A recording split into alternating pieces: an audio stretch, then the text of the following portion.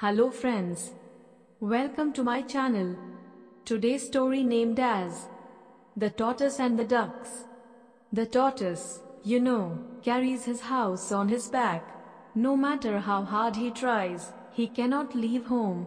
They say that Jupiter punished him so, because he was such a lazy stay-at-home that he would not go to Jupiter's wedding, even when especially invited.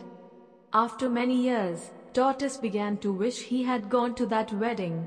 When he saw how gaily the birds flew about and how the hare and the chipmunk and all the other animals ran nimbly by, always eager to see everything there was to be seen, the tortoise felt very sad and discontented. He wanted to see the world too, and there he was with a house on his back and little short legs that could hardly drag him along. One day he met a pair of ducks and told them all his trouble. "We can help you to see the world," said the ducks.